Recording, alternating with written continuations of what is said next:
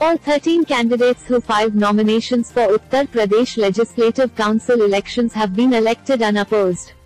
Of 13, 9 are from the BJP, 4 are from the Samajwadi Party (SP).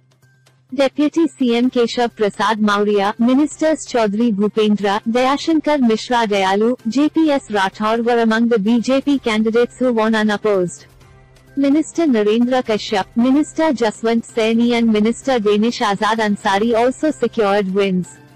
From SP, Swami Prasad Maurya, Nupur Yadav won their respective seats. Yadav is the son of Sobran Yadav, who left the Karhal seat for Akhilesh during the Uttar Pradesh Assembly polls. Keshav Prasad Maurya had contested the 2022 Assembly polls from Siratu Assembly seat in Kaushambi but lost to Samajwadi Party's Pallavi Patel. Swami Prasad Maurya had also contested the recent Assembly polls from Fazilnagar seat but was trounced.